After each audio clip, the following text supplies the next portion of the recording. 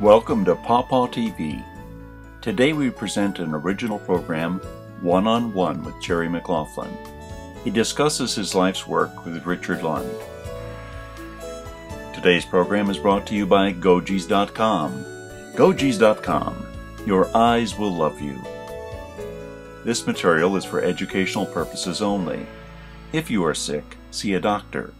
Maybe you can find one that speaks herbal medicine. And now, One-on-One with Jerry McLaughlin. So, can you explain a little bit about the activity of the acetogenins in the cell? What actually happens? Well, they're the most powerful inhibitors known of the mitochondria in cells, and the mitochondria are the cell's power plant. Mm-hmm. It's where the cell will take the glucose and metabolize it down to carbon dioxide, burns it up. Mm-hmm. Okay, and in that process, there are hydrogens that are given off, protons, and these protons are linked up to oxygen to make water. So, carbon dioxide and water are the end products of burning up glucose. Mm-hmm. That happens in the mitochondria. The byproduct of that is chemical energy. And that chemical energy is in the form of a compound called ATP, or adenosine triphosphate. And ATP then is the purpose that we have for burning up, chemicals or like glucose. Mm-hmm. And we end up then getting this chemical energy. Well, the mitochondria have 5 complexes that they pass these protons down. It's called the electron transport chain. And it turns out that the pawpaw compounds are the most potent inhibitors of complex 1 of those complexes that we've seen. And well, we knew that it was working in complex 1 from work that I'd done with Dr. Hollingworth at Michigan State University and Dr. Thor Arneson at the University of Ottawa. We didn't know exactly where, but Dr. John Casita at Berkeley, the University of California, Berkeley, has published a paper back in 1999 in the Proceedings of the National Academy of Sciences, which is a very prestigious scientific journal, using elodicin, which is one of the pawpaw compounds that I'd supplied him. He found that it works in the PSST protein subunit of complex 1. It's a 23 kilodalton protein in complex 1 of the mitochondria, so we know right where it works there. And then Dr. Murray at Purdue has been studying another enzyme that's called the NADH oxidase, which comes along in cancer cells and helps cancer cells to grow without oxygen, so they don't have to use their mitochondria, but still can make this ATP compound. And the cells do that by just taking glucose down to a 3-carbon compound called pyruvate.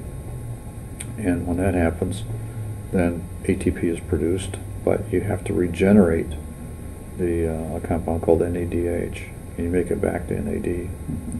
And that's done with this NADH oxidase. And when that happens, then the cells can grow anaerobically. So I think a lot of cancer grows without oxygen. Mm-hmm. And people get all stirred up about trying to inhibit new blood vessel formation, but I think that isn't going to do much to control cancer. Mm-hmm. So it has 2 functions as far as inhibiting energy production. Right. It inhibits the energy production in the inner membrane of the mitochondria, oxidative phosphorylation process, and then it also inhibits in the anaerobic formation of energy. Right, and that enzyme is in the cell membrane of cancer cells. Okay. And what did you discover about that, the multiple drug-resistant cells? Well, we didn't do the basic biology of the multiple drug resistance, but we now know that multiple drug resistance is due to a pump that develops in the membrane of the cancer cell. And that in time, the cells are selected that have this pump. And the pump is an efflux pump. It pumps out. So if a drug like adriamycin goes into the cancer cell, it gets pumped out before it can go to the nucleus of the cell and kill the cell. And if bleomycin goes in, it gets pumped out. If vincristine goes in, it goes in and gets pumped out. Taxol gets pumped out. Mm-hmm. And so this is called the multi-drug resistant pump because it pumps out all these different drugs. Mm-hmm. Okay, and after a while, then the cancer is refractory to anything you treat it with. Mm-hmm. and that's why people die. Mhm. Well, guess what? Something has to drive the pump, and that's energy. So it's this chemical energy compound that we've created in the mitochondria or in the cell membrane, this ATP molecule. Mhm. So it turns out that there are two ATP binding sites on the inside of the cell membrane. And these ATP binding sites bind ATP, it gets cleaved to ADP, or adenosine diphosphate, and a phosphate, and that gives chemical energy which drives this pump, and it pumps out the adriamycin or the other drug that you would give. And when that happens, then the drug cannot accumulate in the cancer cell. But with the pawpaw compounds present, we inhibit the ATP production, right? Mhm. And without ATP, then the pump cannot run, and the drugs accumulate in the cancer cell and can restore their effectiveness, And it's just been recently demonstrated in China. Actually, a publication came out where they studied the drug accumulation in the drug-resistant cells in the presence of the pawpaw compounds. Pilotocin's which is one of my compounds from pawpaw. Where was that done? What part of China did you? It was done, I think, in Shanghai. Okay. There's a group there that actually they've picked up this work, and then there's a number of groups in China and Taiwan that have been working on these compounds in the absence of much interest in the United States in botanical products. We have the acetogenins having activity, reducing energy, and causing a special activity on this pump at the membrane of the cell. But why doesn't that hurt the other cells, since it's going to cut the energy production? I didn't understand. That's a very good question. It's a question that I asked myself for a long time, up until about 4 years ago. And then I heard the answer from Dr. Stephen Eyre, who's been one of the major proponents of insulin-potentiated chemotherapy. And so he studied the energetics of cells.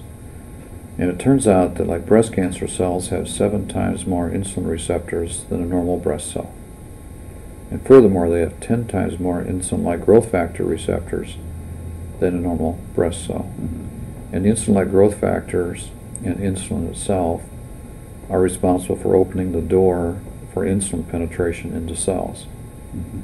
So this means that the cancer cell takes up 17 times more glucose than a normal cell, which means that their mitochondria are running 17 times faster, right? Yes. Otherwise, the glucose isn't going to accumulate, it's going to be metabolized.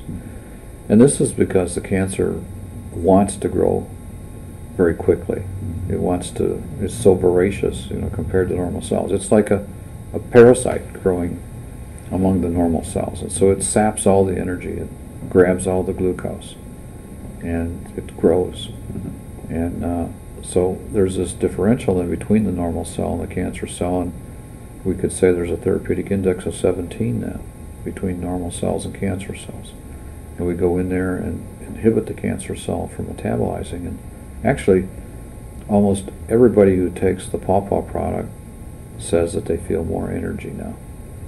And it's because their cancer isn't getting the glucose from the blood. And the blood glucose stays high, and their normal cells can get the energy, and they feel more energy.